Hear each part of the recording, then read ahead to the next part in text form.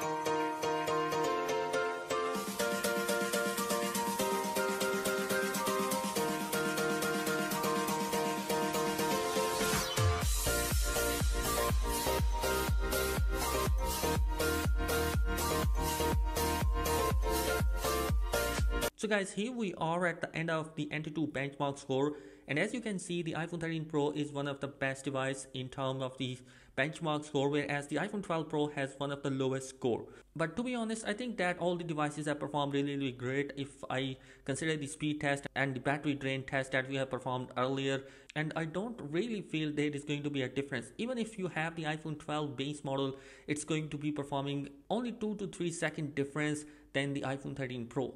So guys, here is the result. If you have the budget, then definitely go towards the 13 Pro.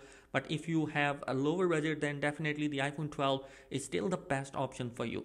And you guys, if you're interested in some other speed test and the battery drain test, here are some of the videos. Check them out as well. Thanks for watching. Be sure to subscribe. Peace.